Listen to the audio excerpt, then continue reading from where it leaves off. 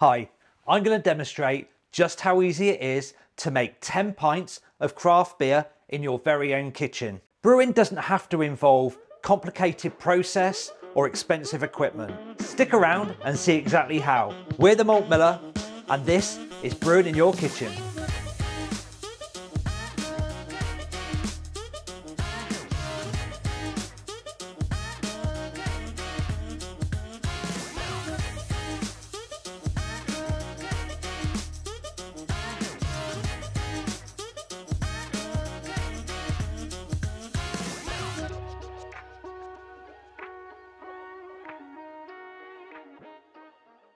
The beer we're brewing today is called Palisade. It's an American pale ale. This is inspired by those classic American pale ales that kick-started the craft beer movement in the west coast of the US. In the kit, we've got all of the required grain, those awesome American west coast Cascade hops, and the yeast to ferment the beer. Let me talk you through the equipment that you're going to need. We've got a fermenting vessel with a tap and an airlock. We've got some sanitizer, a bottling stick, a hydrometer, some cleaner, a grain bag to separate the grain from the wort, a plastic spoon, and a boil kettle. It's actually really important that your boil kettle is big enough. You can use any saucepan, but it really needs to be about 12 litres to be able to carry out this process. The other thing you'll need is some bottles for when you're packaging your beer. The equipment bundle required, including the ingredients to brew the beer and your bottles, is less than £65. And of course, this equipment can be used time and time again. The only thing we need to purchase extra is the ingredients to make each batch. We're using one of our specialist 12-litre brew kettles today. If you want more details about that, check it out in the description. The first part of our brewing process is to make sure that all the equipment we're using is clean, plus the workspace that we're using is also clean. We're going to need to fill our kettle with 9 litres of water and heat it to 66 degrees. This is the first stage where we see our ingredients. We need to place our grain into our muslin bag. We're going to need to do this in a couple of stages. I'm going to cut the corner off, and then we're simply going to pour the grain into the muslin bag. Now I have all the grain in the muslin bag. Don't be tempted to do it up right now, and I'm going to show you why in a second. Now's the time to add our grain to the water in our kettle. I'm going to add it in slowly. We want all of the grain to be completely wetted. Now I'm going to take my spoon and I'm going to mix the grains within the grain bag, trying my hardest not to lose any grain out of the bag. It's important that we don't rush this step. The process is called mashing. It's where the starch that's contained inside the grain is converted into sugar, which in turn will be converted into alcohol by the yeast during the fermentation process. Once you're happy that this is thoroughly mixed, it's time to close the drawstring on the bag and add the lid back to the kettle. We're now going to leave this at 66 degrees for a period of 1 hour. It's really important to release as much of the sugar from the grain as possible, so I'm going to return from time to time and give it a bit of a stir. You may well find that during the mashing process the temperature drops a little. Don't worry about it, just use your heat source to top up the temperature within the mash. What we're actually doing here is a simplified process of what happens in every brewery up and down the country. There are actually enzymes present in the malt, and when it's steeped in warm water, these enzymes convert the starch that's contained in the malt into fermentable sugar. This gives us alcohol at the end of the process. At this point in the process, we have a little time to spare, so we're going to prepare our fermenter and we're going to get it sanitized, ready to receive our wort. By the way, wort is the term for unfermented beer. Within the equipment bundle, we've got what we call no rinse sanitizer. You just add 2 millilitres to each litre of water to make up the solution. Anything that is submerged or touches that solution will be sanitized, fit for brewing. There's no need to wash it off. Whilst preparing your fermenter ready to receive your wort, the easiest way to do it is disassembled. We'll just place all the parts in the sanitizing solution and build the fermenter from there. Once our fermenter is assembled, we can then add some sanitizing solution. We'll place the lid on and give it a shake to make sure the entire surface of the fermenter has been covered with the sanitizing solution. Once we're confident that the sanitizing solution has covered the entire surface of the fermenter, we can pour it back out again, reclose the lid so that it's ready to receive our wort. It's really important in brewing that anything that comes into contact with our wort once it's been boiled has been sanitized. That's the end of our 1 hour mash period. It's now time to remove our grain. I'm going to take the lid off the kettle. I'm going to gather the grain bag up. I'm going to be a little bit careful because obviously this is at 66 degrees. I'm going to let it drain for just a few seconds. But what I've actually got here is a clean bowl that I can transfer this into.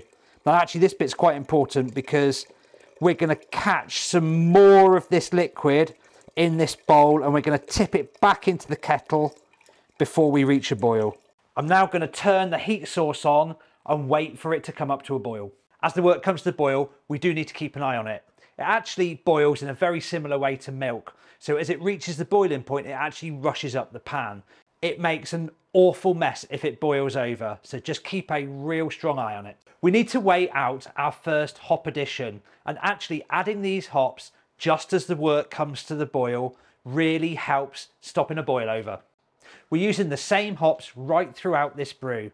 Our first addition is just 3 grams. Our wort is just about to boil. It's time to add our 3 gram Cascade hop addition. So just as it comes to the boil, I'm actually going to give it just a little bit of a stir. This helps calm it down a little bit and not rush up the pan. This first hop addition adds the all-important bitterness to the beer. The hop additions that we're going to do later on during the boil process will add more flavour and aroma. The total boil time for our wort is 30 minutes. After 15 minutes that it's been boiling, we're going to add another hop addition. I'll weigh out our 8 gram hop addition now. This is going to go in with just 15 minutes left of the boil. This second hop addition adds more bitterness to the beer, but we're really starting to layer on some flavour now that this classic hop is renowned for. Let's add our 8 gram Cascade hop addition. We don't need to worry about stirring this in, the boil will do its thing. We've come to the end of our boil period, but we're not quite finished yet. We need to add some aroma hops. Now we need to do this when the wort's about 80 degrees.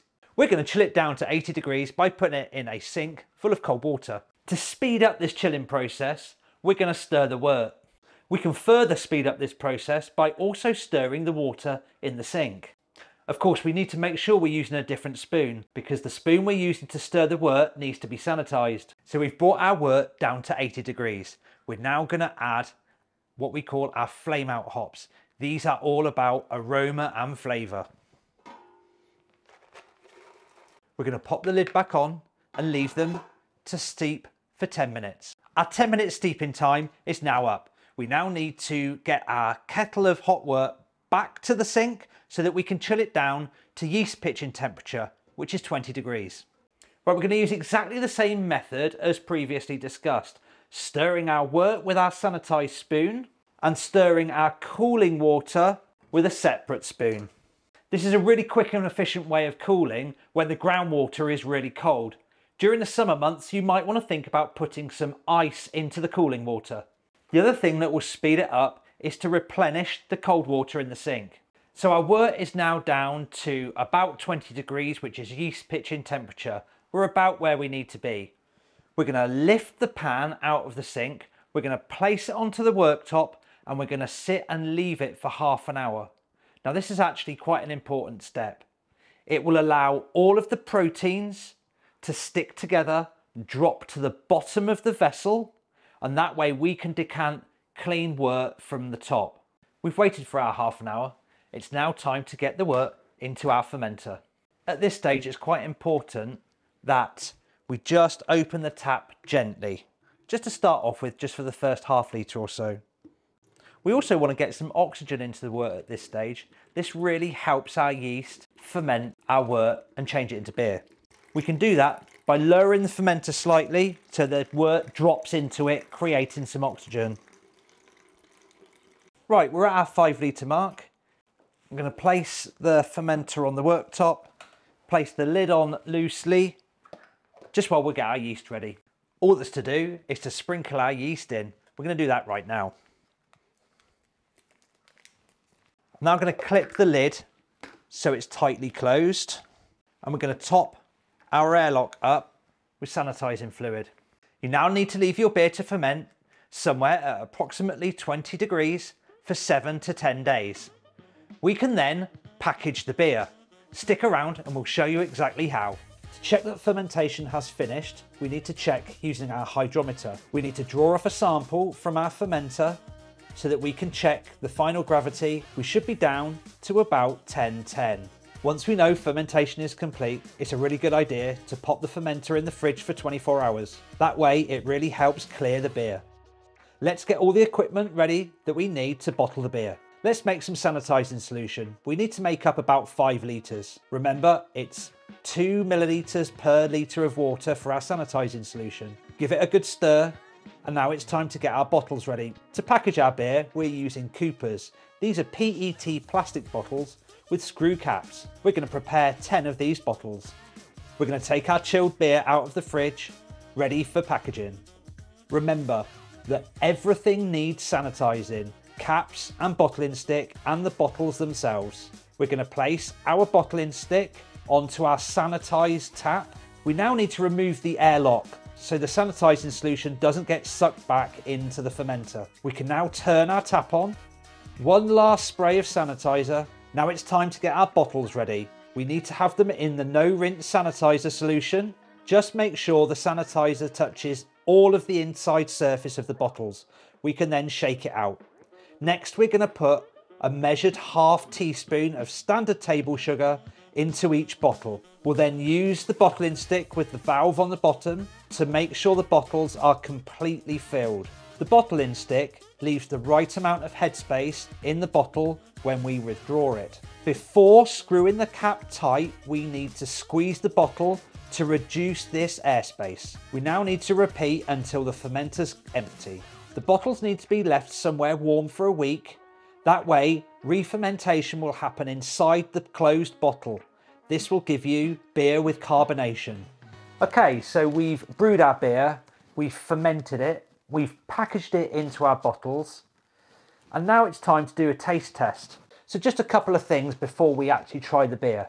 So at packaging time, we added some sugar to the bottle and then we put the beer on top. Now what that does is re-ferments the beer inside the closed bottle, which gives us our carbonation. And we can tell that's happened because we've now got a headspace back in the bottle and the bottle is firm to touch. So we know that carbonation is in the bottle. At this point, actually having some patience is really quite important. So we've got to this stage where it's firm to the touch. It's a good idea to leave it a few more days, perhaps another 5 or 6 days before we actually try it. Beer's a funny thing. So it goes through a maturation period where it will peak into the best flavour possible and then it will start to die off. Let's try the beer now.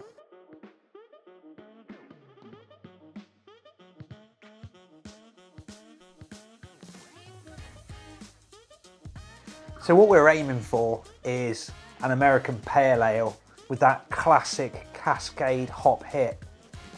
And I think we've been really successful here. So we're getting Cascade type citrus flavours, but also kind of that orangey, marmaladey, almost like a texture as well as a flavour. And a lot of this is also coming from the malt because this beer's got a really good malt background to it as well. It's quite full in the mouth. What we're actually aiming for, I think we've got really close to making in our kitchen a West Coast Pale Ale. To be able to make beer of this quality using simple equipment in your own kitchen is absolutely fantastic. It's been a great experience, great fun, and we ended up with such a fantastic product at the end. You can check out all of our kitchen brewer recipes on our website. I'll pop a link in the description below. And also, if you haven't got the equipment at home, there's also some equipment bundles that we've put together to help you along the way. If you want to learn more about brewing at home, there's stacks of information on our YouTube channel. You can also follow us on Facebook, Instagram and Twitter.